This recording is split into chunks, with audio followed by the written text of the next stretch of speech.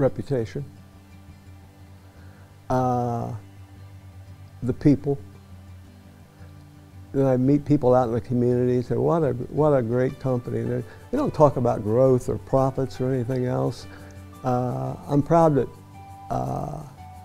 we take care of people and do the right thing.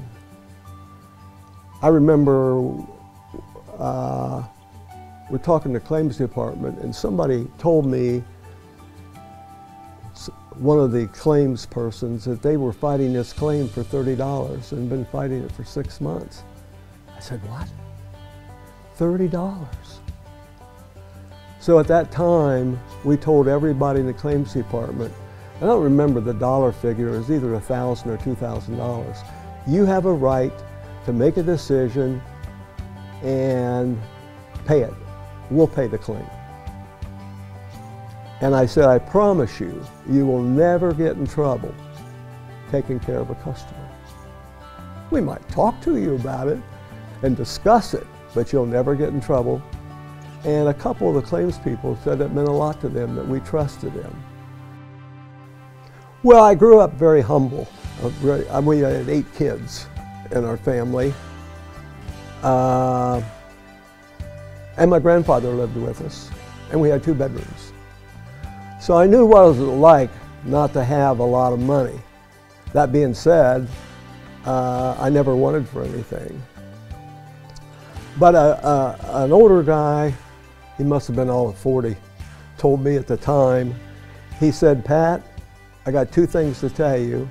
One is, if you take money out of the community, just remember to put something back. And that was great advice.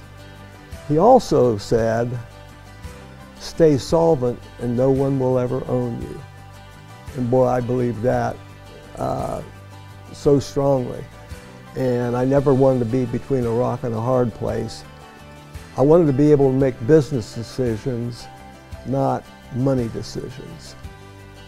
And not very sophisticated, but it worked. One of our consultants said to me, boy, it must have been nice back in the old days. You didn't have any competition. And I said, you know what? Nobody knew who I was. I didn't have a customer service department. I didn't have a secretary. And no, it wasn't easy.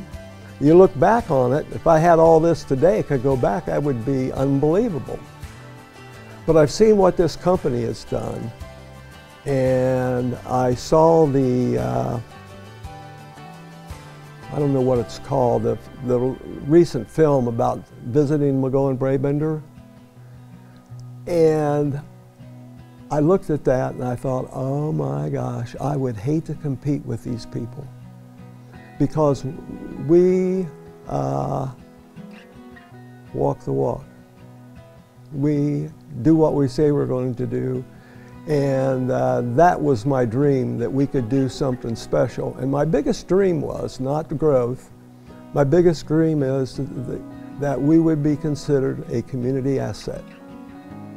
That people would look up to us as a community asset, not just a large insurance company. And that's why I never wanted to sell the company either. I think we need to grow a little farther if we're going to be successful. I know our national consultant said, you guys are like nobody I've ever met, because you're in a secondary market, which means we're not in New York City or wherever. Maybe a tier 3, and yet you're larger than almost anyone in those markets. And to be honest with you, I don't know how we did it. I really don't know, other than just trying to treat people right. There was I can't remember his name, he used to be in second in command of General Electric. But he said, your employees will treat your customers the same as you treat your employees. And I believe that. Happy employees treat customers well. And if you're not treating people well, it goes out to the customers. And I never forgot that.